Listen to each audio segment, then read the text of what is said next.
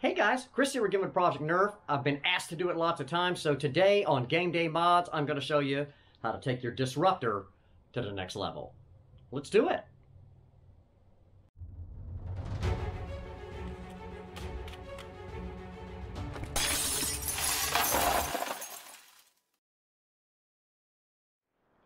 Okay, before we do anything, let's put this bad boy on the chrono. Now, I've got Adventure Force waffles in here. They're used ones, so I don't know really what we're going to get, but hey, let's do it anyway.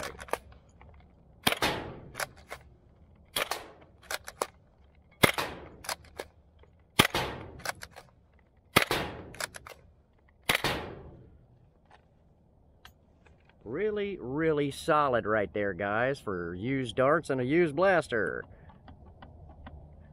So we had all 6 good reads, high of 75, low of 70, and an average of 72 FPS. Now let's get it inside, get it on the bench, and get done with that game day mod. Okay guys, game day mods on the Disruptor. So obviously we're going to need a Phillips screwdriver to get this bad boy open. You don't have to have an electric one like mine, but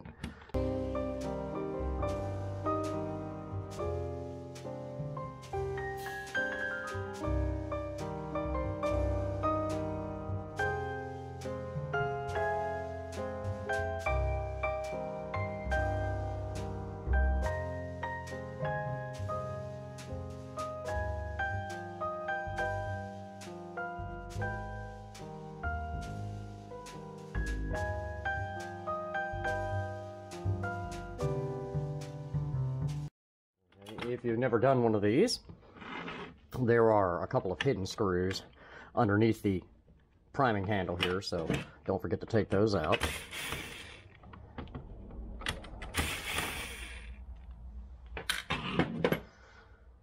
And hopefully I've got enough of those out of here to open this bad boy up.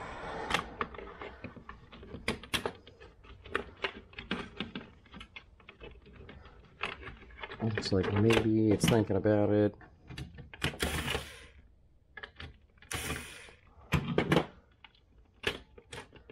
There we go. Alright, we're open.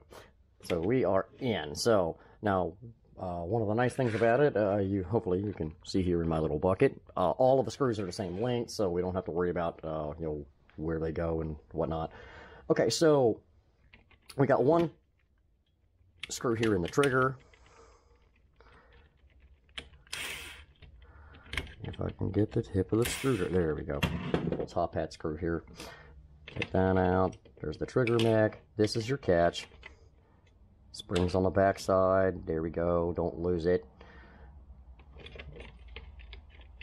Okay, and at this point, pretty much the whole assembly just lifts out. Okay, so pretty easy there.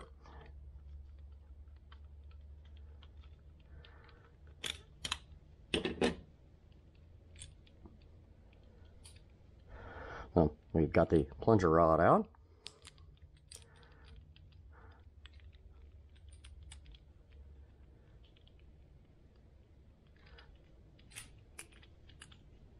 And all I normally do is just slip the first ring like that, and you can screw this spring off. Now, the thing about these guys, you cannot go really, really heavy with the spring. You got to be pretty careful here, because the priming mechanism on these is soft. See this little bar sticking off right here? That's all that primes this thing back. And on the inside of this, there's a little tab right there at the end of my thumb. That's all that catches and primes this thing. So we don't want to go really heavy with the spring. It messes with the slam fire mechanism, so it's not cool. But anyway, what we're going to do is maybe see if we got something a little bit heavier than this. And then I'm going to show you really what my favorite modification for these blasters is. Okay, so I cut myself down a stock rival spring, which is probably too heavy. But, I cut it the same length. You can see the coils are a little farther apart, which is great. It's going to help us with compression. And I put the unsquared end up here in the front. So we're going to pop the O-ring, maybe put one wrap of Teflon tape in there, we lubricate this thing, and then call it done with the plunger. Let me see what I've got here.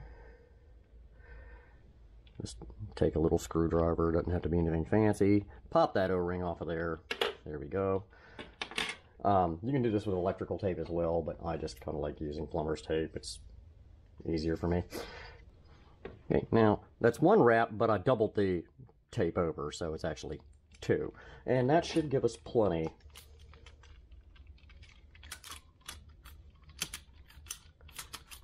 Yep, that feels pretty good.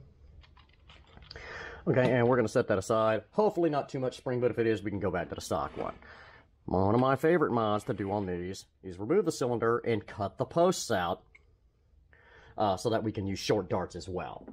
I love versatility in my blaster. So when we do this, we're going to take our clippers and we're going to get in close as we can to the center and leave some meat over here on the sides to stop darts from coming out the back. Like that. All right, so that way when we put a dart in, it doesn't ride out of the back of the cylinder. Okay?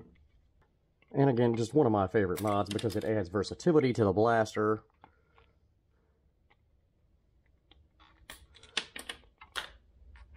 And just get in there with those clippers. Like I said, make sure it's really close as you can get to the middle. All right, so those are all out, and we're just going to take a little file and clean up the rough edges. Now, if you do this, if you remove these posts, again, now we can fire short darts, but we have one more problem, and that's the AR. Okay, because the center of that post that we just cut off is what pushes this down. So we have to pop the cap and put the AR, and take the AR out. So, not hard to do here. We'll take our very small standard screwdriver, flat tip. Smaller the better in this case. And we just want to get in there and lever at that a little bit. The retainers on either side. I don't want to go crazy because you can break it. Alright, so I'm just gently working this and I've just about got it out now.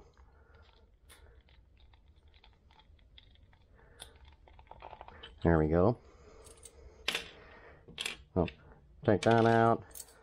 Lose the spring. Put this back together. The little hole goes at the top. It's an air relief hole, which you can fill in with a little hot glue if you want to. And if you have any question that your plunger head might come off or something like that, you can always just put a little dab of super glue in there. As far as this hole goes, we're just going to put one little drop of super glue in that and call it done. Alright, so the AR's removed, caps back in, we sealed up the air hole, again just a little super glue in there, and then I sprayed a shot of accelerator, so that takes care of the air release hole. Hopefully get a little more velocity that way. The last thing we're going to do before we assemble this bad boy is take our little file and just file the edges of these. When you cut them, occasionally you get a little burr sticking up like that, and that will eventually wear out your little foam seal in there. Alright, and that should do. So, drop our cylinder back in the hole. So, with any luck, we don't have too much spring in there.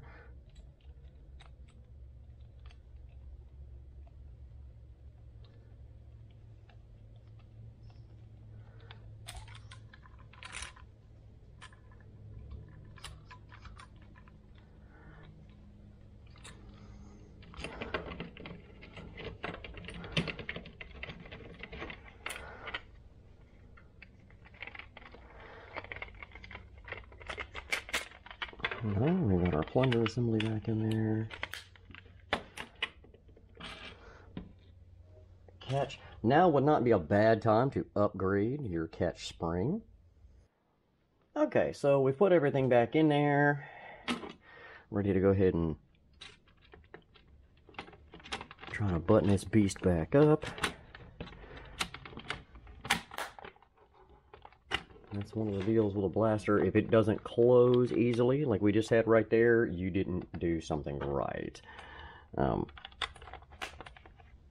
So, take my... There we go. I know I've got one or two screws. There we are. Alright, so we're back together. I'm going to throw the rest of the screws in this thing, button it up, and we'll see if it goes. Okay, so we are completely reassembled here. Now, again, that heavier spring, and I'm not 100% sure, guys. I've never put one quite that heavy in one of these. But oftentimes, in my experience with slam fire blasters, when you upgrade the spring like that, you end up losing slam fire. So, but let's see. Okay, that's not too bad. Oh, it definitely shoots. Shooting quite hard. Let me throw a couple of more darts in it, because we don't want to dry fire it, because we removed the AR. Alright, so we're loaded up here. We're going to hold the trigger.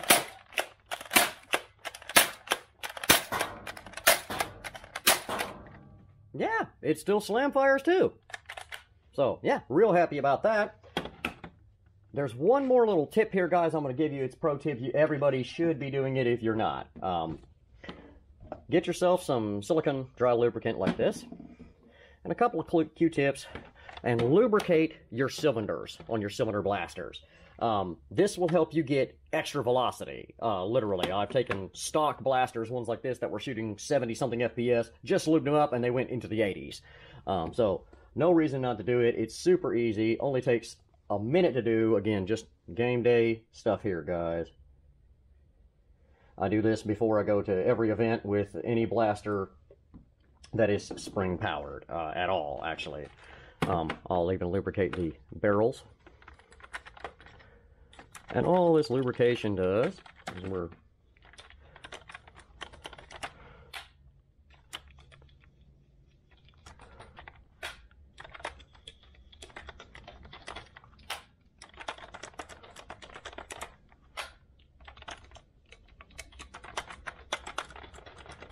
okay, doesn't take that long to dry either. P.S. I will warn you ahead of time, that type of lubricant does not necessarily smell real pleasant, but it's extra good for a little extra velocity for no real work. And a bottle of this, guys, will last you forever. This is the 3-in-1 all-temp silicone, right? Negative 100 to 500 degree working range, multi-surface, quick drying. I've been using this for years and years and years. I use it to lubricate my magazines, again, and all my spring blasters, breeches, barrels, cylinder bores, all of that stuff. You should always have it on hand. Pro tip. Anyway, we set this thing up so that we could fire short and long darts. Let's see how it fires short darts. Alright guys, we're back out on the chrono with our modded Disruptor. Again, we have the AF waffles in here, so let's see what we get.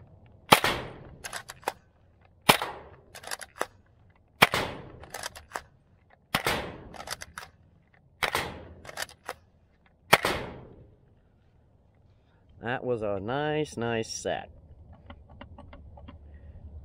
Again, we had 6 reads, a high of 94, a low of 86, and an average of 90 feet per second. So definitely the upgrade spring, the improved seal, all that stuff worked pretty good. Let's see what it does with short darts. All right, quick disclaimer, you have to ram load your short darts, so you're gonna need a dart or a stick or a Q-tip or something like that to make those darts seat all the way in the back of the cylinder. There we go, all those look good. Let's see what it does. These are worker Gen 3s.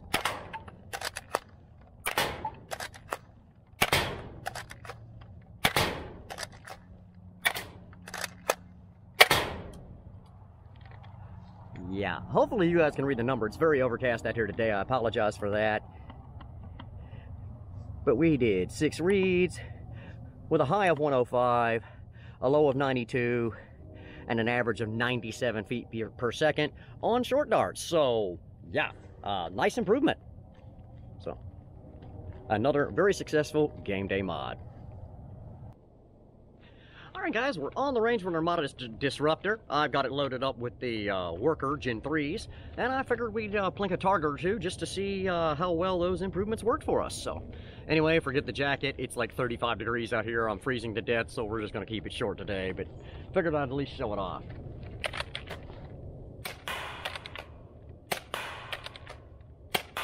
That is center punching that 20. Let's see if we can hit the 40. Oh, yeah. Just to the right of it on that last one, but absolutely no problem scoring target flat at 40 feet, so. Alright guys, yeah, we're back in from the range. Super happy with this.